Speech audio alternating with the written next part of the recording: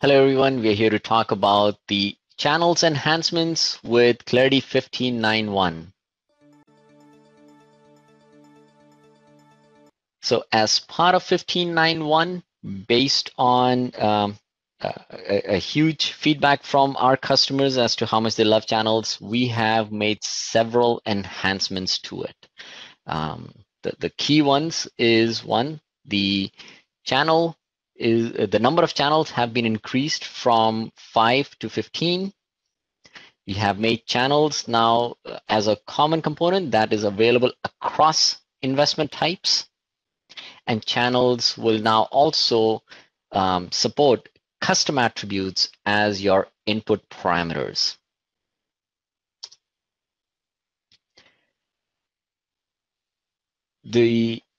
Several of our customers that are making a big push from classic UI to modern UX have reached out to us asking for certain specific functionalities, such as portlets or administration of Clarity, as that not available in the modern UX.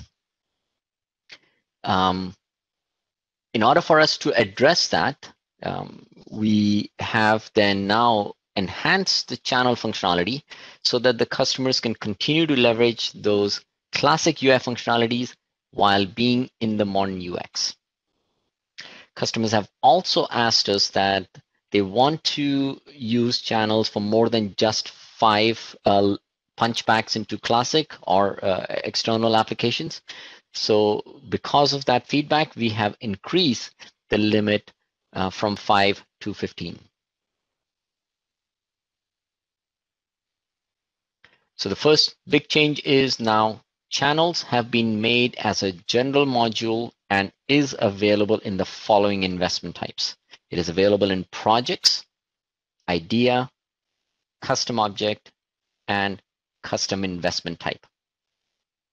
Users can create up to 15 channels per blueprint, and copying of a blueprint will also copy the channels that have been defined in that blueprint. So let's look at how the channels can be configured now, which is different from the previous versions of Clarity. The first thing is when you go into a blueprint and you go into the module section to configure channels, there is going to be a new button. The new button is what you would click on, which will then make the channel configuration available to you, and you can define the channel information such as the name, the URL, and the refer URL. You can define up to 15 channels, and once you reach a limit of 15, the button will then disappear, preventing you from creating any more channels. When defining the channel, the users can use any existing parameters, which is, if you remember in the previous releases, we used to have 5 parameters. You can now, moving forward, use those 5 plus any of your custom attributes as a parameter to your channel, provided those custom attributes are of one of these 3 types: number, string, single value lookup, static, or NSQL based. The syntax to include those attributes is pretty straightforward. It's the $, curly brackets, and the API alias of your attribute. The API alias is what you define when you create the attribute in Clarity Studio. Once the channel is configured, the administrators have the option to remove that channel from the selected modules by clicking on the X button on top of that predefined channel. So there's that X. You can click on that, and what that will do is it'll move the channel from the selected pane to as available modules. So it doesn't delete it, it just moves it out so that you don't see it in your available modules. If you want to delete the channel, then you do have the option to delete it by selecting the channel and then using the delete button. This button will then completely delete this channel, and your you have the option to then create a new one. So with that, let's see the channels in action.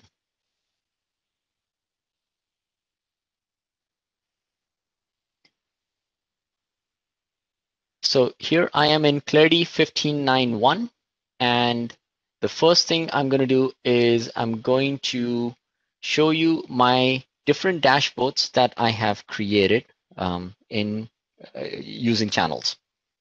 I've created a custom object that I'm going to use for my dashboard purpose. So in this case, in the custom object, I have created multiple instances, and this is what I'm going to use as my dashboard for either different types of data I want to see or different applications I want to pull into my my Clarity system. So the first one is going to be the Agile dashboard. I've defined this dashboard with certain dashboard filters, and I have created channels in my custom objects. Now I have channels that I have defined. The first one is my capacity plan dashboard that I am going to use to see rally information within my Clarity. So in this case, when going in, I am seeing the rally dashboard itself. The beauty of it now is that because I can pass my custom attributes parameters to my channels, in this case, I'm looking at the query capacity, but maybe I want to look at the Q1 capacity because I see a certain team is over allocated. So I can just go back to my properties. I can say, well, let's compare it to my Q1. So I change my capacity to Q1. I go back into my capacity plan, and now I can see the Q1 capacity, and here everything was fine. So I can now have my channels with the different parameters that I can control. If I want to just look at my rally as a dashboard itself, which is being able to see the rally team board, I can do that from right here by going into my rally dashboard. And let's say I open this up to my end user saying that maybe they can create custom pages, right? So I don't want to control what rally information they want to see in Clarity. I will open this up to them, and what they can do is they can come into my dashboard, go into the properties, and I've defined a string where any custom page they create in Rally, they can then populate that value right here. So I was looking at team board. Maybe I want to look at investments. So then I can just change this value to investments. And now if I go into the Rally dashboard, I can see investments. And now I'm just seeing the investments for here. So I can change to any other custom one. So I have my entire Rally available to me by passing just custom parameters to it. I can also see my Jira dashboard. So if I have in my company multiple multiple Agile systems, and one of them might be Jira, so I can just have that added right here, and now I can see the Jira information too. Let's go back out. Let's look at my dashboards that I might have for different BI. So in this case, in this dashboard, again, it's a custom investment instance. In this case, I have channels created for my different BI reports that I want to just be able to see from Clarity itself.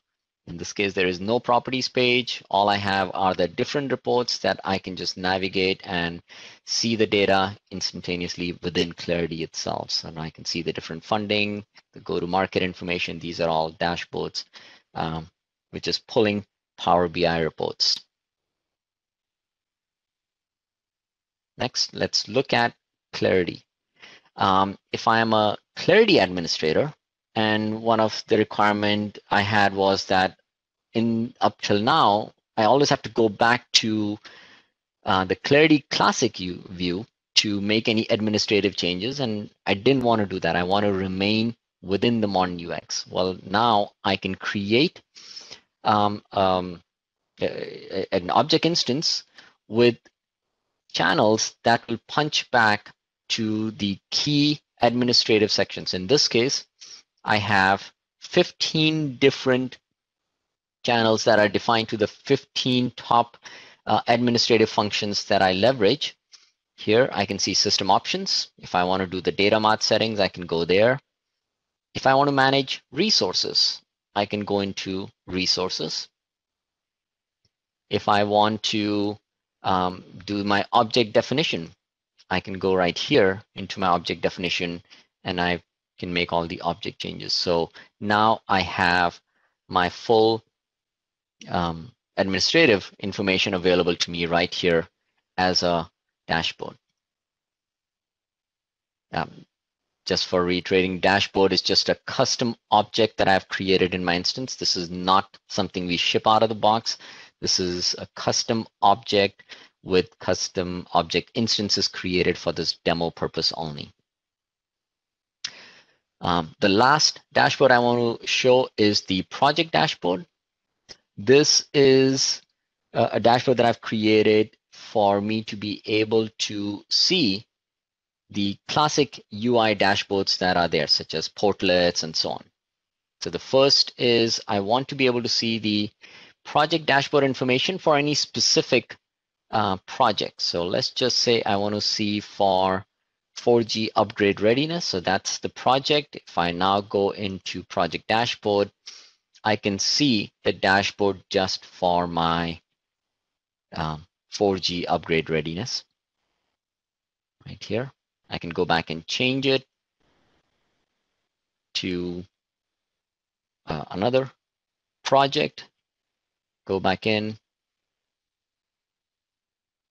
So you can see essentially now I am calling the classic information available to me while passing parameters, a functionality that is missing for quite some time, which mimics the portlets and portlet filter type of functionality. Speaking of portlet filter, I have another channel, which is an actual portlet filter where I want to pass parameters to it. So I have my late milestone portlet defined in my classic. This portlet will accept a filter for the days late. So this will now display to me the milestones that are 5 days or over late. So as you can see, there are 2 milestones that are late. They're late by 43 and 40 days. So let's see, maybe I'm only interested for those that are over 30 days late. So I'm going to go back and change this to 30 days. Now I go back to my late milestones. And now I can see just one that is over 30 days late. So now I'm able to leverage existing portlets all within my modern UX. Let's go look at some of the definition for these channels. It's pretty straightforward. So in this case, I will just look at the clarity definition. So let's look at the clarity dashboard definition. Here is my project dashboard.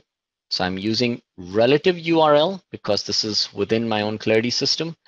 And I'm passing the parameter, which is the active ID for my project. This is, if you remember, was the lookup. So I'm passing the lookup value to here. And my late milestone, in this case, I'm passing the number of days that are late to my portlet.